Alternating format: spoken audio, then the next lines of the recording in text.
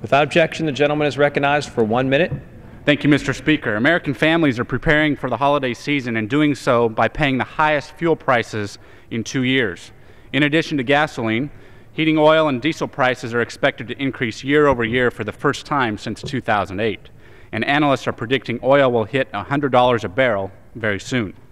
At a time when our economy is struggling to recover, such skyrocketing energy prices could be catastrophic. This is why it makes no sense the administration recently announced plans to cancel further energy exploration and development in deep offshore areas.